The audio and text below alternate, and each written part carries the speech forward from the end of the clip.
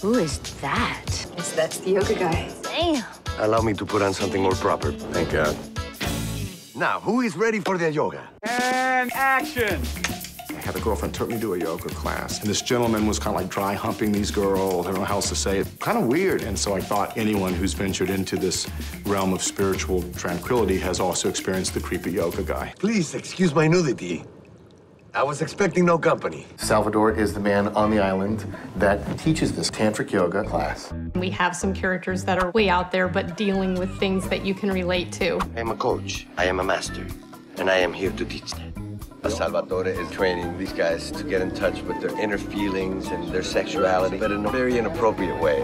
He touches the women, perhaps, pushing the envelope a little too much, gets the guys a little upset, but he's not sexual in his head. At least I don't think. He's the last guy you'd want teaching your wife yoga. I feel like my sacrum is really tight. Could you just help me stretch it out a little? Oh, yes, of course. Boom. That was kind of the conceit behind it, like co-ed yoga, and let's have this guy who's overly touchy-feely. And Carlos just came in and crushed it. Carlos, boy, he did a great job. He's a funny guy. They are oiling the Salvatore so I can be smooth and asleep. He just put on his game face and he went out there and he rocked it. Then do it. That's right. I will be taking home this little concubine. She loves to clean. She loves to cook. She's not much on shaving, but she helpful around the house. She never wears a top. There's no for my cup size. It's so much funnier when he's so sincere and he's just like, yoga is life, and just embrace the dry humping. It's great. Now you and I will try this. You got a post called Yoga Guy Gets His Ass Kicked? Because that's my favorite one. I feel your anger, yes. Vince just said, tap them on the butt and say encouragement. When you pat them on the ass, say the word encouragement. Give them a double pat on their ass and say encouragement. Yeah, encouragement. Encouragement, my friend. And it made the scene. It was super funny. Encouragement, yes! There is a very tiny amount of material in between everybody. Guys, please regard me.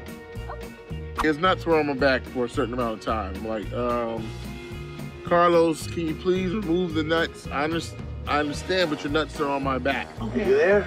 Yeah, but your nuts are on my back. No. This is not my nuts. Yeah. This is my car. I feel your nuts. Every move that's on screen is an actual Tantra yoga move. Stuff is funnier when it's based in reality. So these aren't just stretches designed to look and appear funny. What we did was we hired a Tantra yoga expert to come and sit down with the cast and actually rehearse through these poses.